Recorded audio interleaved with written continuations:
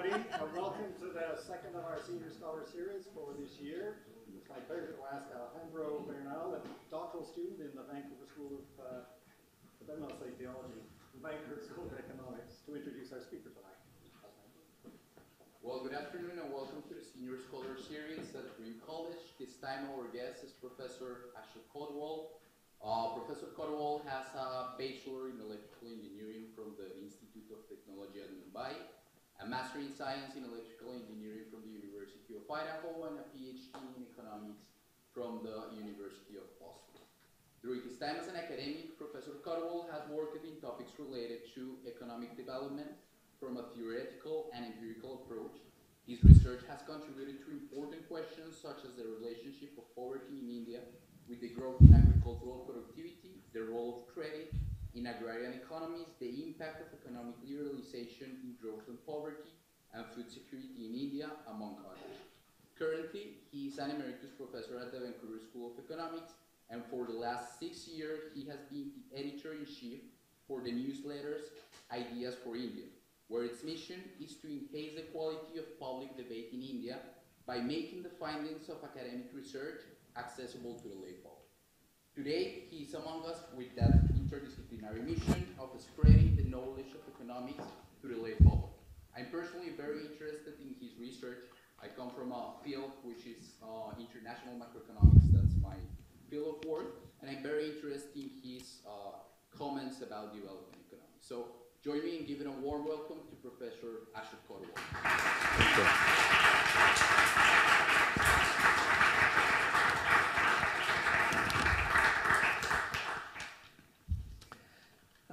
Thank you very much, Alejandro.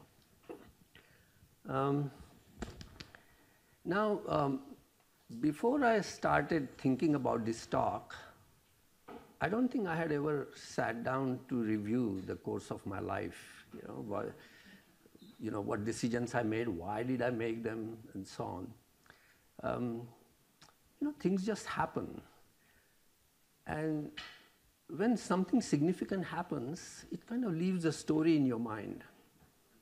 And these stories become a guidepost for the course of your life. So I think it's all serendipity. But I would like to share some of these stories that might explain to you what I did, why I did them, and so on. Now, I was born in a very ordinary family in Mumbai, which is now Bombay. But my sister, who was 15 years older than me, was an idealist, and so was her husband. And they spent all their spare time working for an NGO that did a lot of work in the urban slums of Bombay, as well as in the rural area outside.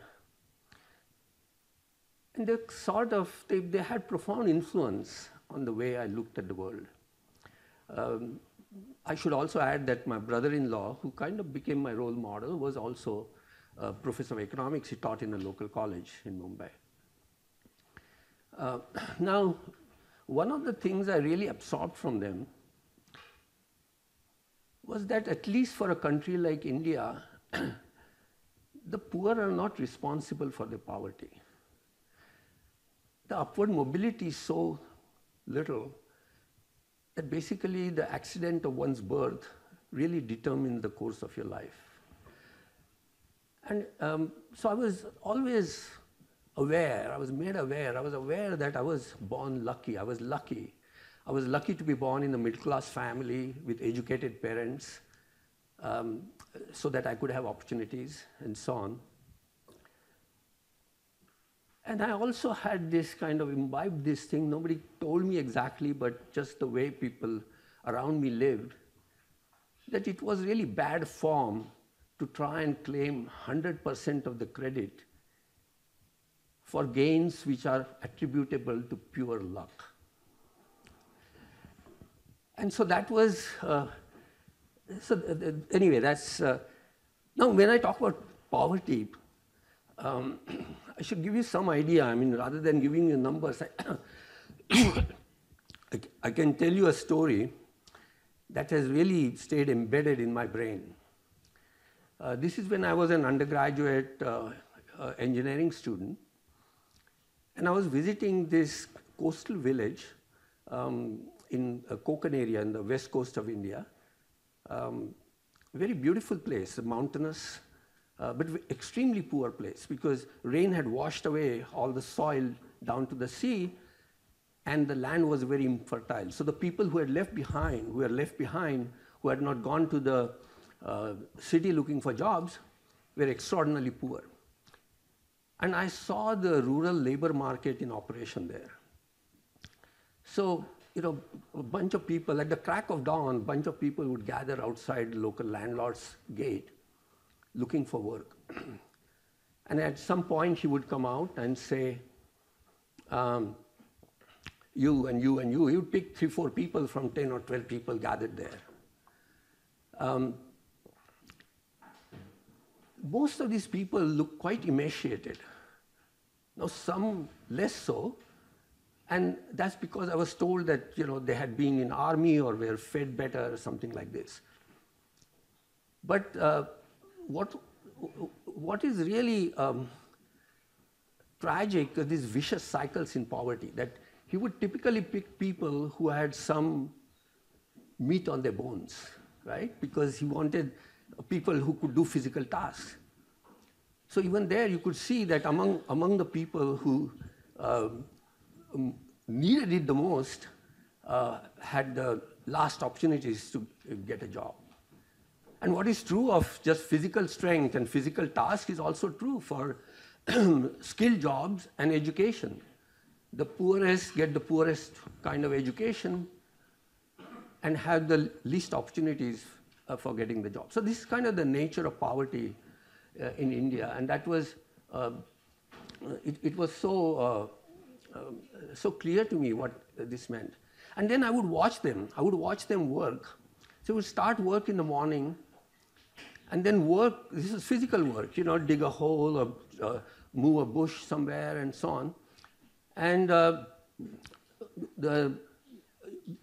basically they would work till noon and had a lunch break.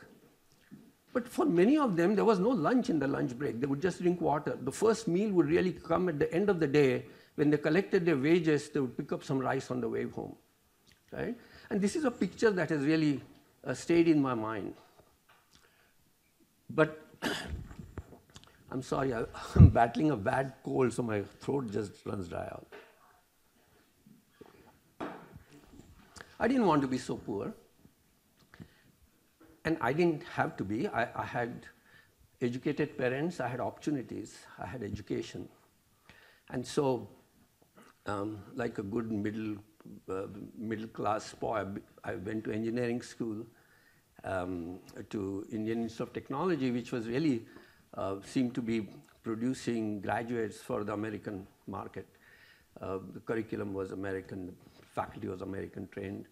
And when I graduated, and I worked there for a year for IBM, a year and a half. And then I saw most of my class had basically departed for US. And pretty soon I followed suit. So then I was an engineer. I also got on the degree. I worked for 5 years in computer industry in Massachusetts, Boston area. And one thing that always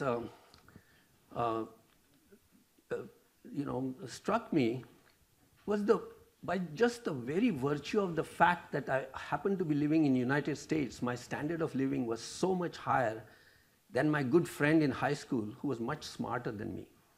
Right? So why are some countries rich and others have stayed poor? Anyway, so I kept thinking about it on and off. And I thought, well, maybe I should study some economics on my own. And then I went and bought some economics textbooks. And there's a lot of abracadabra. I couldn't really get into it. And then one day, I knew nothing about economics. I'd never taken any course in economics. But I thought, Harvard must have a good economics department. So,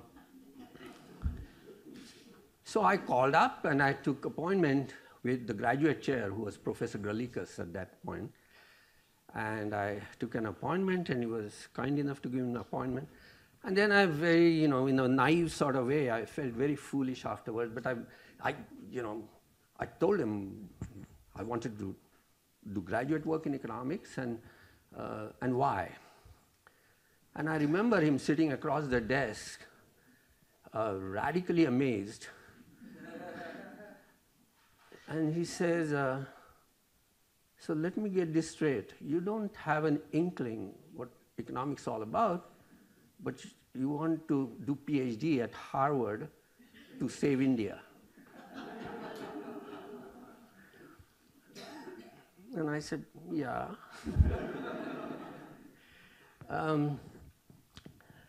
So he said, look, I'll tell you what. I'll tell you a little secret. We don't teach economics from scratch at Harvard, okay? In fact, what most people don't know is none of the faculty here is that interested in undergraduate teaching at all. Most of them are busy doing research. So what we do is we recruit bright students from universities across the world. We're well trained in economics, and they learn from each other. So that's so stay away from Harvard. Okay?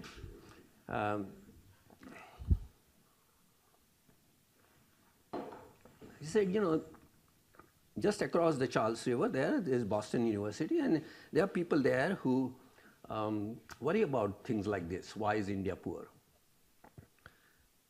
So I went to BU, and they accepted me partly because I had experience in computer industry, and they thought I would make a good RA. Now I went to BU, but I didn't quite like the brand of development economics they were teaching. There were a lot of people there who kind of went around to Africa and Latin America and so on, dispensing advice. And I never it never made a lot of sense to me. I couldn't understand the reasoning behind it. Very prescriptive, sort of like homeopathic medicine, right? You have balance of payment problem, take these sugar pills, If you have inflation, take these other sugar pills, something like that. And it didn't really make sense. But at the same time, I quite liked the way economists thought. That economists, I thought, they didn't just stop at describing something. They tried to explain, right? And that was theory. And what we mean by explanation in economics is really that you explain certain observed phenomena in terms of a logical structure or a model that makes no random assumptions except some very primitive assumptions of human behavior, like people are self-interested. So you could kind of explain a whole lot of things just based on that. There are interaction of people who are self-interested, and it appealed to me. It was fun doing this, right? And I had a very good advisor who was not a development economist. He was actually a theorist, and he kind of guided me along. And I, despite actually I never took development as a field at BU. So anyway, now this was 75 to 1980. Okay, so at that time, laptops were not quite easily available. Computers were not that fast. You had these big computers with cards and so on. So and maybe because of that, you didn't have a lot of data sets available. So the kind of requirements for empirical work were nothing like they are now. Okay, and in fact, what applied theory meant then was that you have a phenomena. It's maybe anomalous, puzzling. It doesn't make sense. It's not obvious to you why such a thing exists, and then you put together a model or tell a story, which actually, on the basis of very primitive assumptions on behavior, you can explain. And then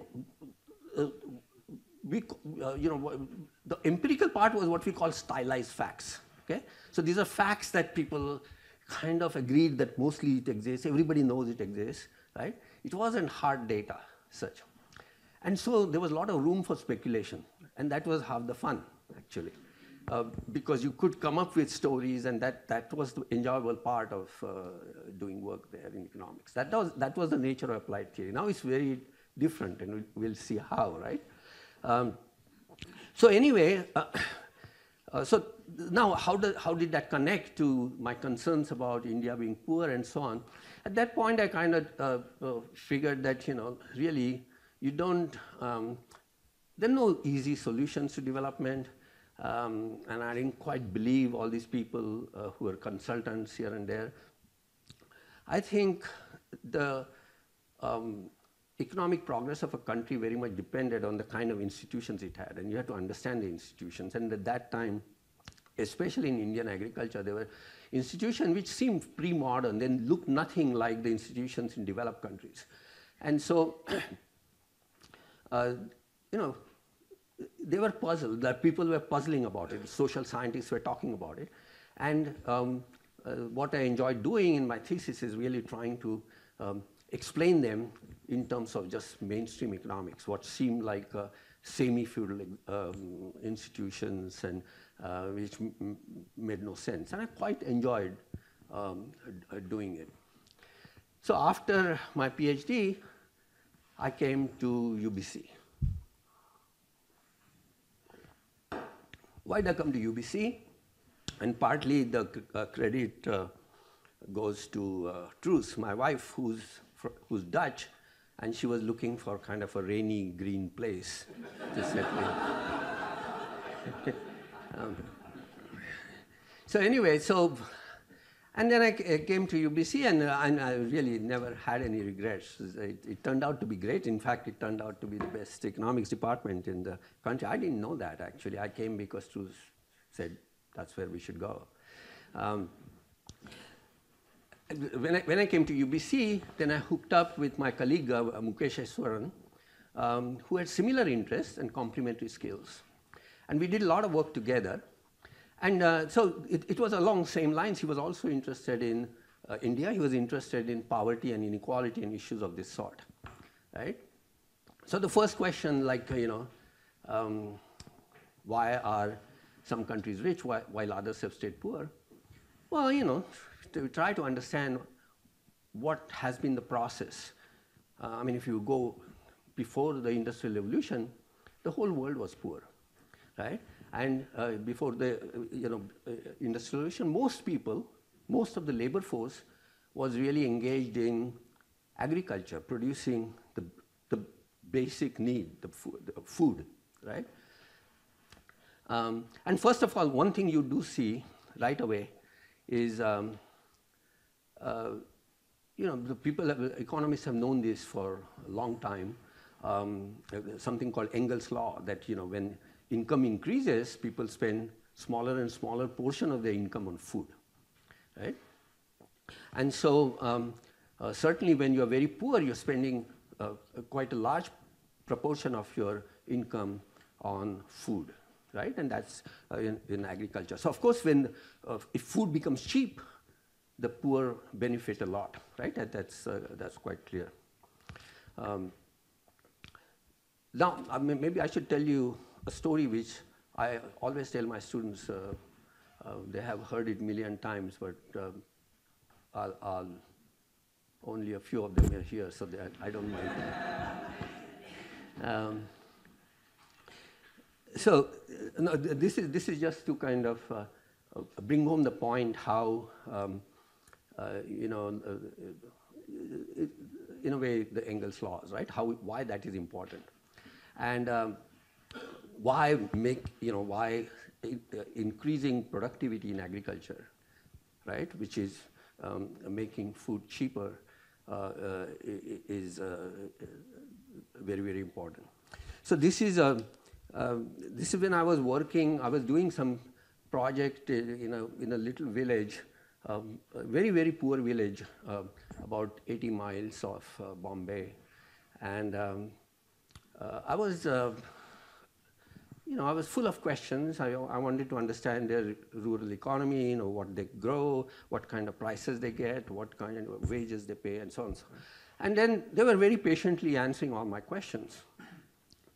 And then at some point, one of them said, you're asking us a lot of questions. What did they know about me? All they knew about me was that I come from some very rich place which is in America, and America is very rich. So Canada was some place in America, and it's very rich.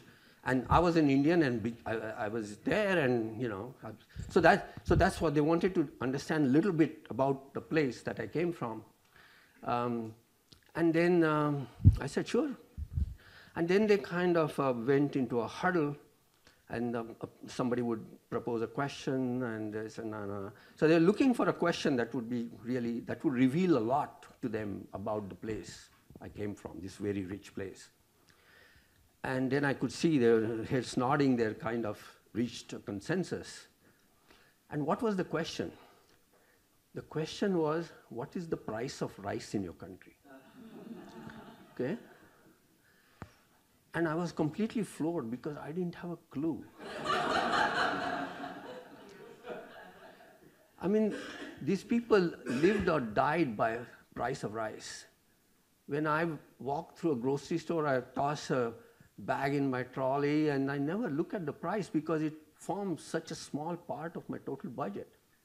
And that was the difference, right? I was rich, they were poor. The price of rice was of great importance to them. And in fact, that's when I learned that what development is all about is when price of rice becomes irrelevant to you. And so anyway, this kind of was very much part of our thinking, how important agriculture productivity is. So you can see when the agriculture productivity grows, then the few people can produce food for the rest of the society. So it can release labor and they can go and do other things. And that's after Industrial Revolution, right? It's just then there are more activities, there are more ways of doing it, incomes are increasing, and demand for other things are increasing. And when the labor is released because these people are increasing the food production. So first of all, when the relative price of food goes down, in terms of wages, the poor directly become better off. Plus, there is a process where labor is drawn from agriculture, which is on fixed land, to other activities, right? So the burden on land diminishes, right? Before you had so many people working on the same piece of land. Now maybe just half of them or 1/4 of them. And so if you see the history of nations, what you see is that as countries grow more and more prosperous, the percentage of labor force in agriculture diminishes. And even the land surplus countries like Canada or the US, you see very small part, 2%, 3%, who make their living of agriculture, right? Because we are a developed country. You go to the poorer countries, it will be 60%, 70%. Even India, even today, is 50%.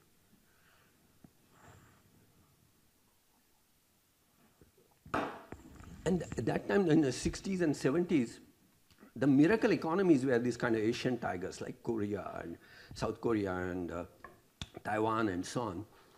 And then the contrast was quite visible that,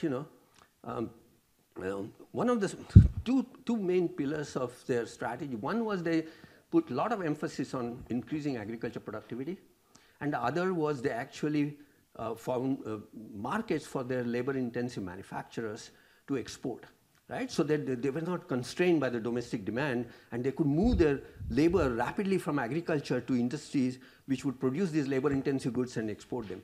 India, on the other hand, had very little emphasis, on agriculture, increasing agriculture productivity, and had operated pretty much a closed economy, that they had minimize trade to the extent that was possible, right? And so putting all this together, Mukesh and I created a framework, and then we wrote a few papers, and finally a book called Why Poverty Persists in India. That was one thing, but of course, this rich and poor countries, but there's also kind of this generic problems, right? Like really interesting grand issues which have been with us for a long time. Class structure, existence of class structure, right? Or why does capital hire labor and not the other way around? Why doesn't labor hire capital instead in production? I mean, this is something we take for granted. Capital, of course, capital would hire labor rather than why, and then it gets a little complicated.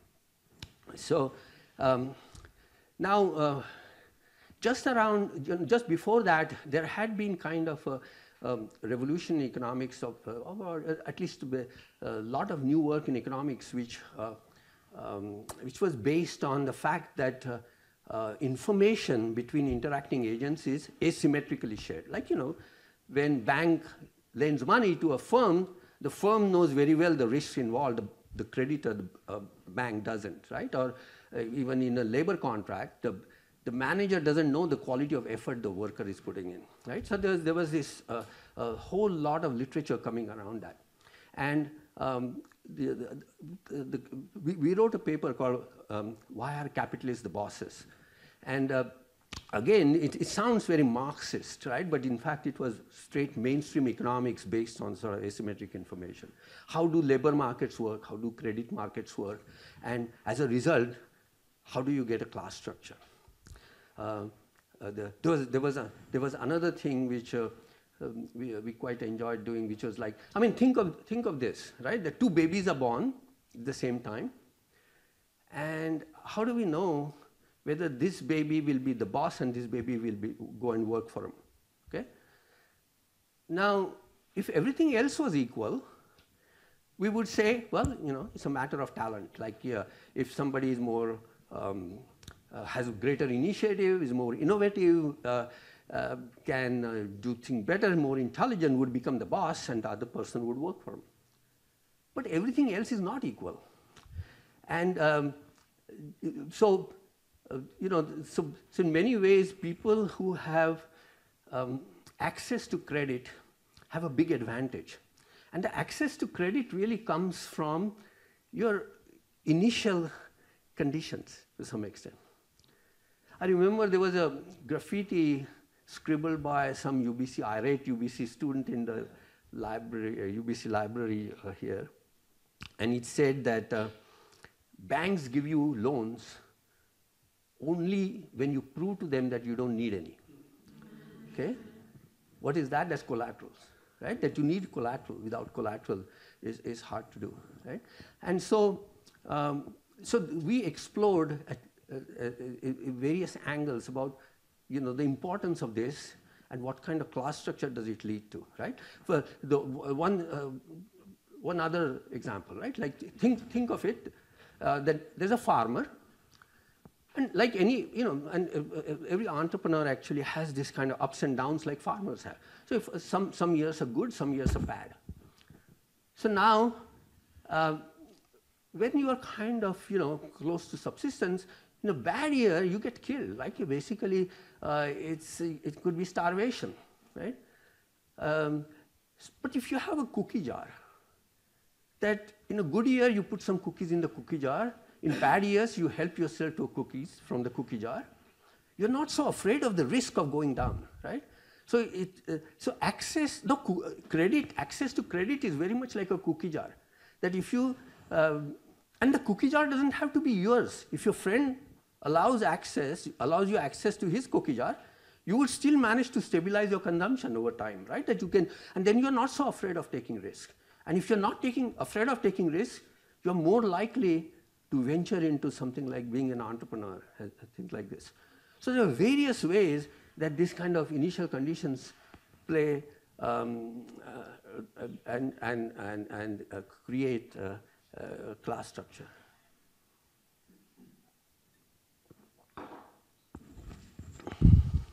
So yeah, and then we also other part of the income inequality story is also the trickle down, right?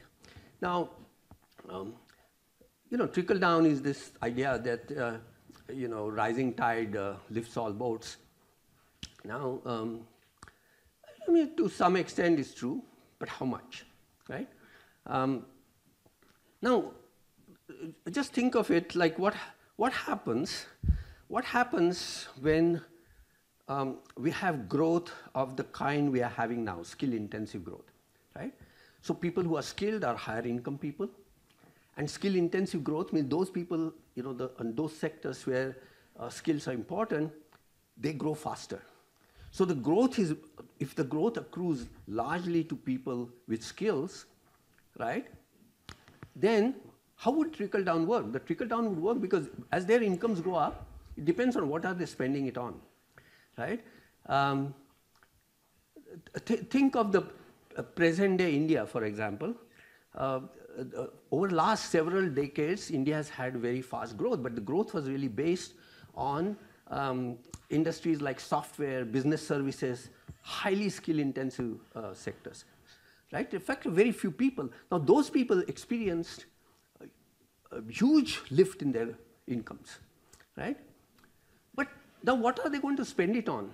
I mean, a manager or a software engineer in Bangalore working for Infosys, when they get an export contract, they experience growth in their income, they already have a driver, they already have a cook, they already have an ayah and so on, cleaning lady, right? They're not going to have two of them, right? They will basically, typically when incomes of higher income people go up, they don't necessarily buy more things, they buy higher quality things, okay? And to the extent, so first of all, higher quality things are produced by more skilled people. And to some extent, again, the trickle down, the strength of the trickle down will depend upon if those who are experiencing income growth are spending it on the kind of things that a large mass of unskilled people who are poor can produce, right? And that bond becomes weaker and weaker as this growth starts accruing to these top classes. And actually, we did, I remember very fondly a paper I did with my colleague Brian Copeland, which kind of captures this a little bit. Of course, instead of two classes, there are two countries and so on, and the trade between them breaks down. But so this was sort of my years of applied theory. But economics has evolved. And it's a good thing, right?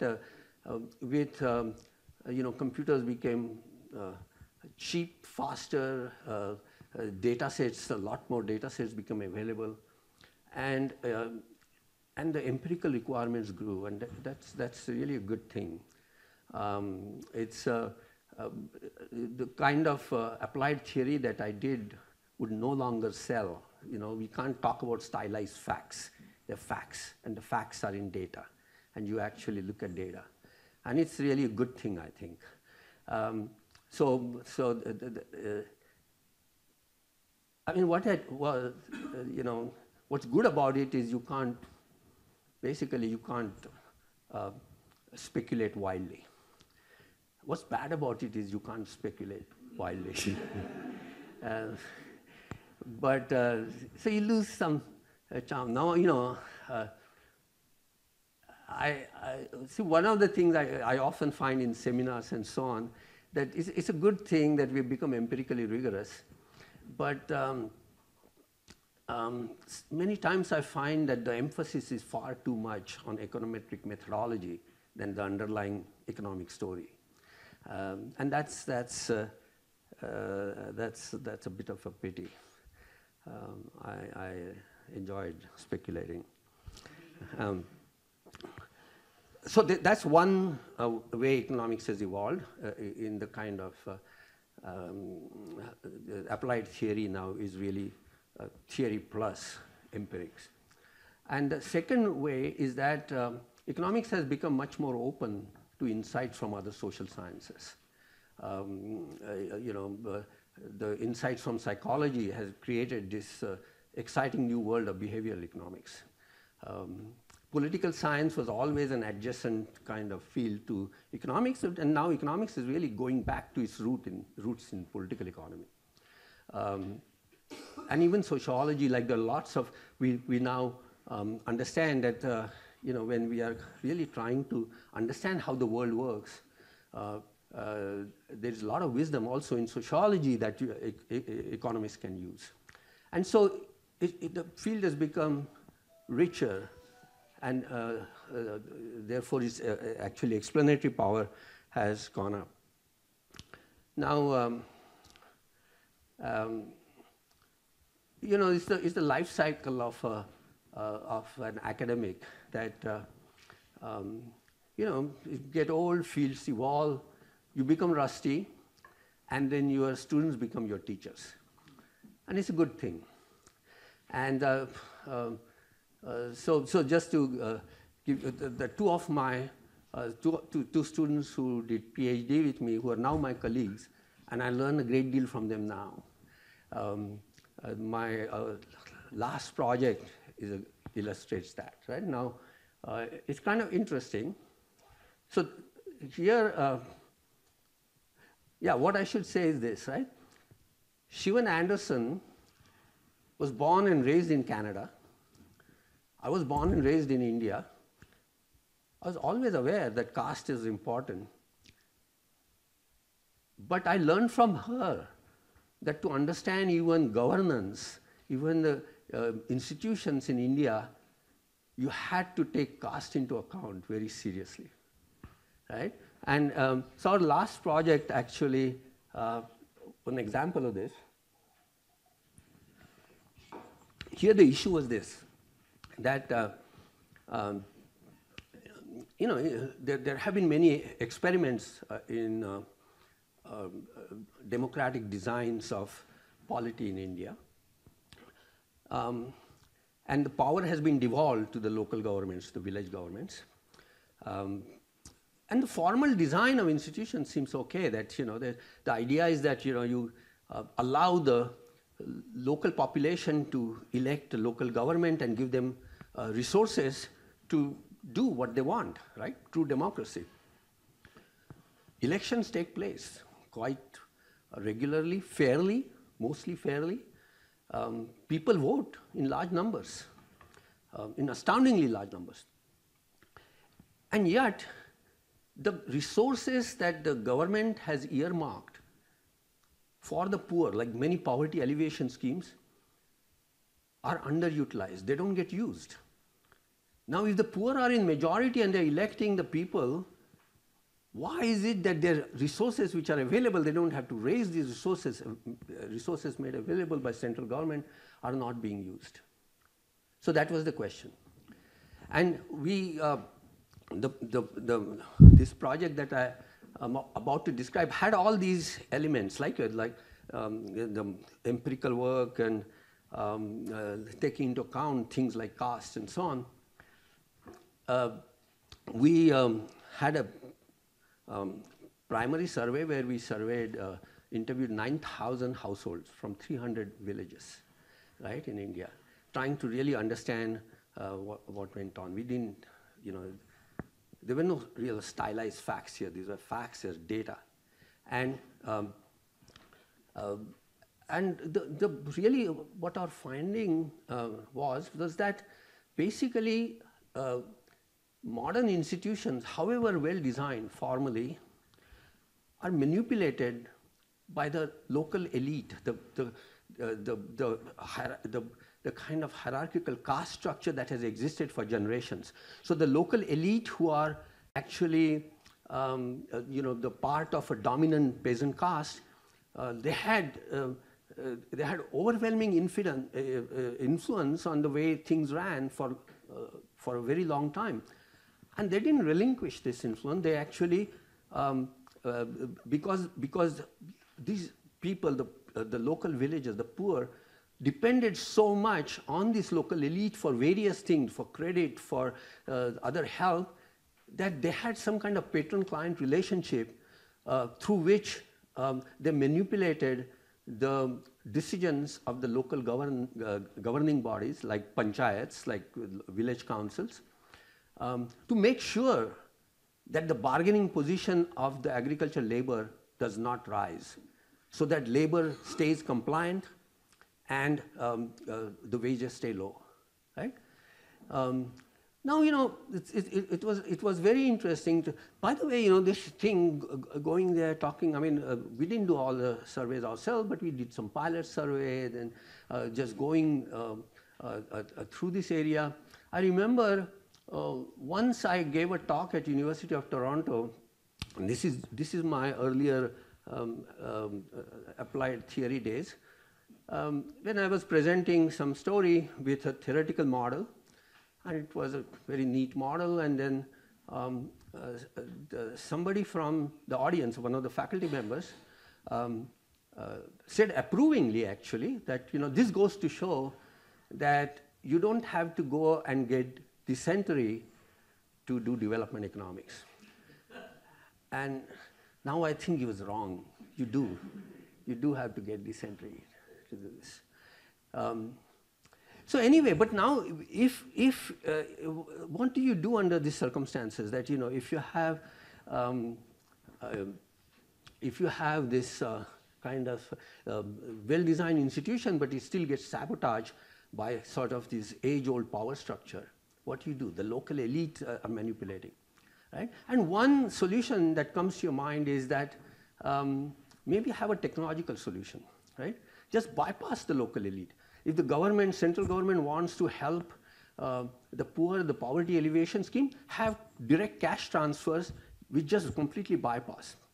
Well, cash transfers, how? Well, open bank accounts in their names for the targeted beneficiaries.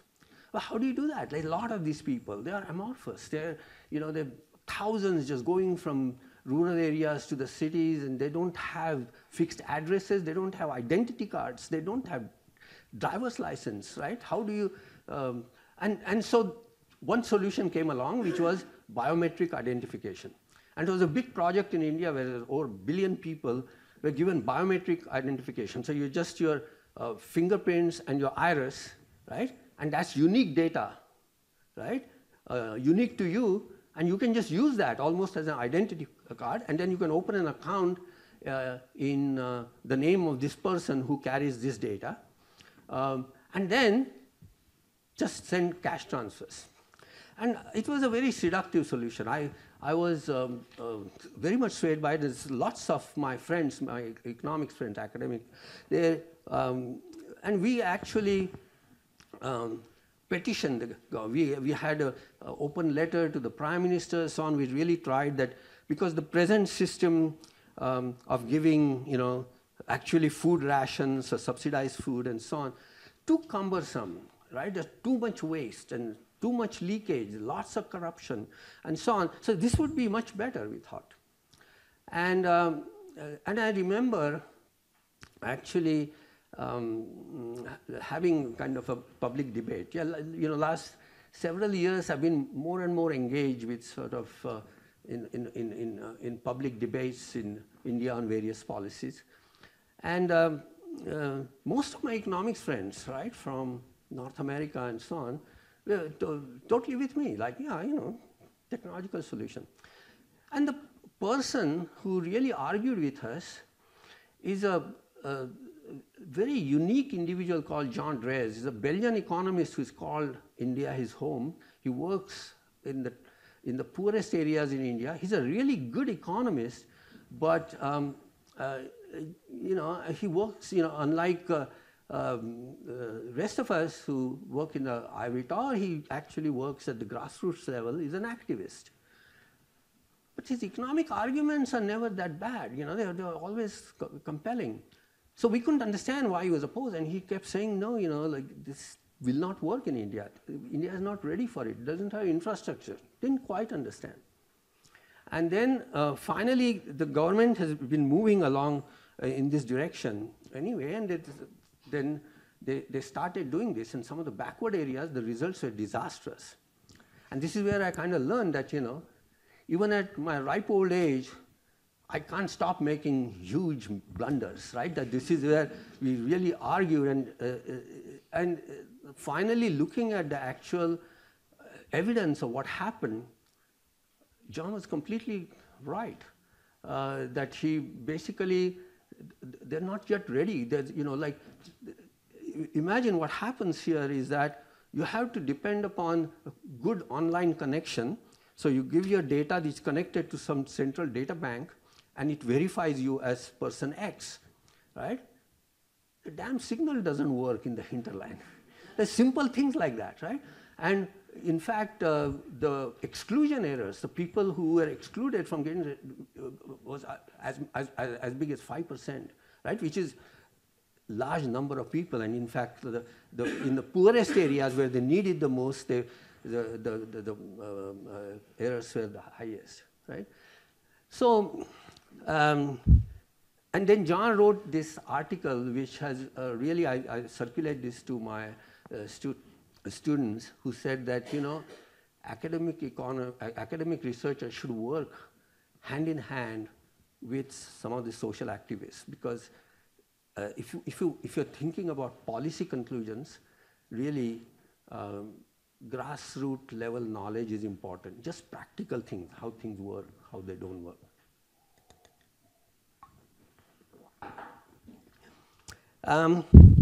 Okay, so far I have not, this was mostly, I talked about my research. I haven't said much about teaching.